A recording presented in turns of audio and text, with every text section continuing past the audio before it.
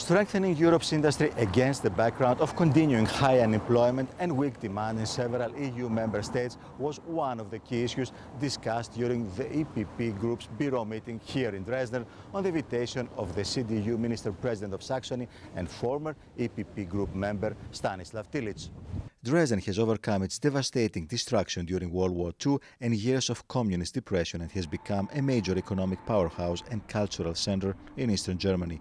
The discussions concentrated on exploring ways to build on and improve Europe's industrial base as a means for generating economic growth and fostering new employment opportunities.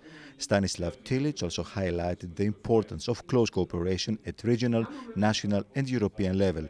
Joseph Daul, chairman of the EPP Group, Herbert Reul, chair of the German CDU-CSU delegation of the EPP Group, as well as the co-chair Markus Ferber, stressed the importance of industry as a basis for future prosperity.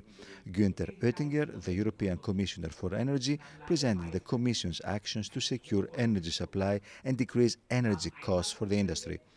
Rutger Weiburg, General Manager and Senior Vice President of Global Foundries, one of the world's largest semiconductor foundries, asked for politics to look at the outside world and not to put up new barriers. Part of the industry is global and need to compete globally.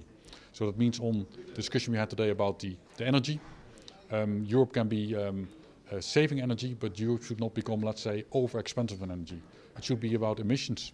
Europe should certainly be, let's say, leading front on saving the earth, but we cannot be denying the fact that other people also need to do their task. And on the third thing I would say is on, particularly in my industry, which is very capital intensive and very important for many of the other industries like automotive, is that if you recognize that other areas in the world are actually subsidizing capital, then I think we should not be concerned of spending our monies on one hand, innovation. Hans Müller-Steinhagen, rector of the Dresden University of Technology, underlined the problem that due to demographic change, there is a lack of qualified labor force, especially in Northern Europe.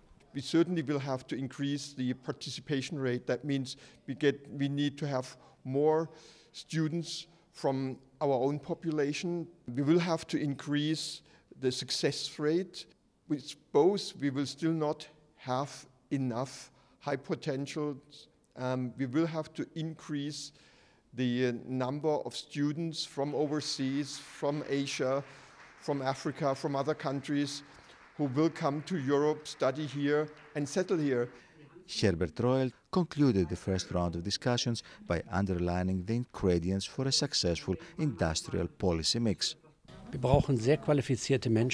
We need highly qualified people, and that means good education. We need to redirect funds to more funding for research and innovation. We need more free space and less burden. And that means, for example, we need urgently to get the explosion of energy costs under control.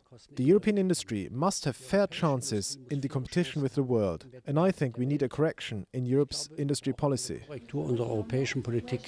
EPP Group is a credible partner for stronger European industry which can deliver sustainable growth, create high-value jobs and solve the societal challenges that we face. For more information on this and other topics, please visit our website eppgroup.eu. Thank you for watching. See you again soon.